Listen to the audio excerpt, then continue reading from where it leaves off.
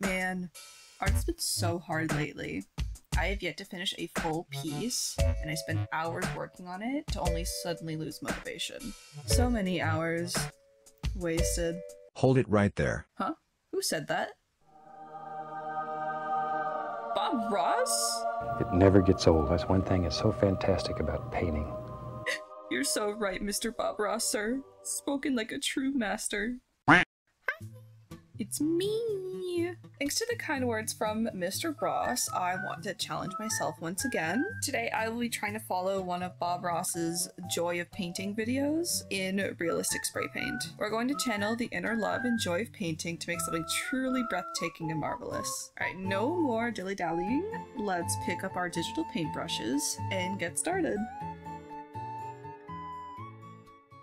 So I tell you what, let's have them graphically run all the colors across the screen that you need to do this painting with me. This is an 18 by 24 canvas. This is a double primed pre-stretched canvas. So we have that ready, so let's get together and let's do a fantastic painting. Let's put in a happy little cloud, little sky.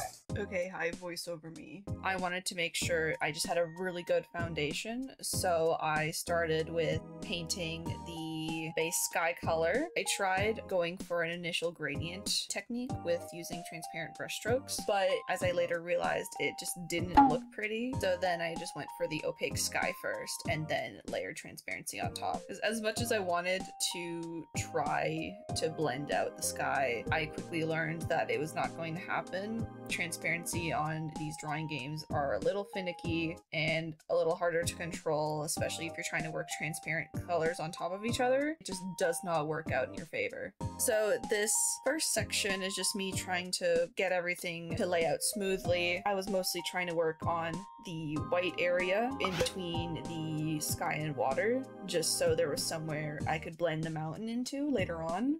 For the water, I did a mix of transparent brushstrokes, and for detail work, I just started using smaller opaque strokes with in-between transition tones. If you don't look too close at it, it doesn't look too bad. I am kind of sad this got painted over later on, because I did spend a lot of time trying to get it to blend out evenly, and then later on it's like not even barely visible from the sides, which is where I was blending the most.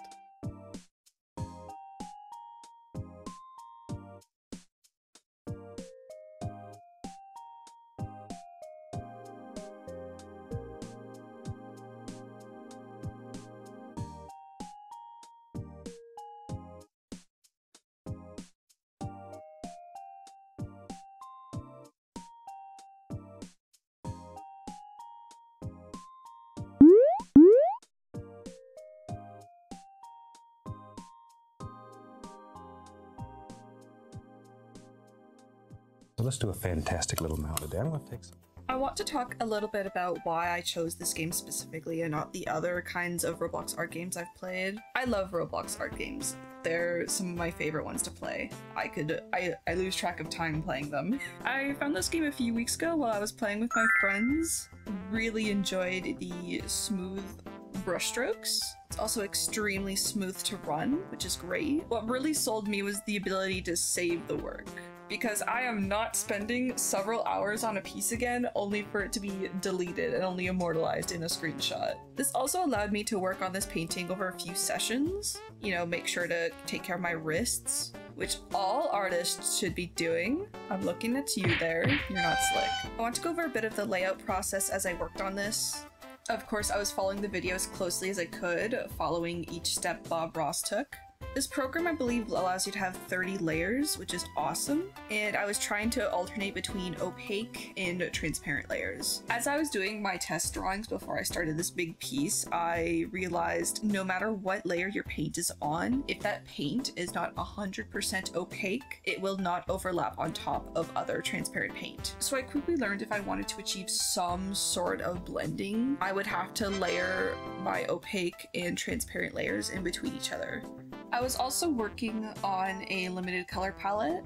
I found the hex codes of the types of colors Bob Ross showcased in his video, but since it's a digital program and I can't blend colors as a traditional medium, I had to eyeball a lot of transition tones. The colors also don't look 100% accurate because of it's likely a digital medium. The digital colors and traditional colors are going to look different. As soon as I hit my layer limit, I had to go back and readjust my layers, deleting areas where I painted over to make room for layers on top. This is obviously something you can't do in oil painting, but luckily I have the liberty to do so. Mountain check. It doesn't look realistic one bit, but I think the color changes in the hatching, it looks pretty good. What's happening? What do you mean? Okay.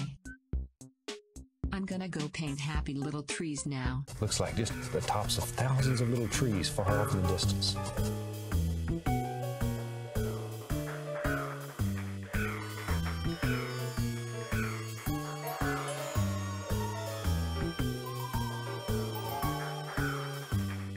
But looking at this right now, it just looks really pretty. This is like eye candy. I think my biggest challenge was the trees. Trees are very texture reliant, and only working with a hard round brush where you couldn't get a lot of organic shapes, you had to really make your own. I do sort of feel a lot of the trees I ended up with sort of just look like colorful blobs. So I tried a different technique on some of them where I would layer different colors on the same layer. That way the colors would start Z-fighting, and it kind of made it look more like leaves. Not really, but it was better than nothing. I do really want to improve my blending in these programs. I would probably have to work with a fixed color palette to make it look smooth, but I'll master it one day.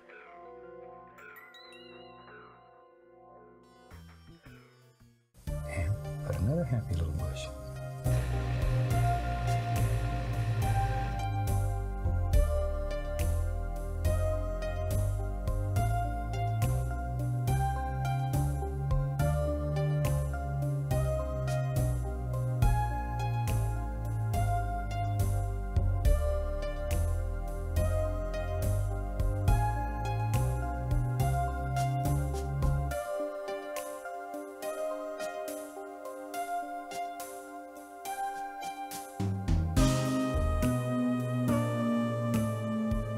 Let's sign this and we'll call it finished.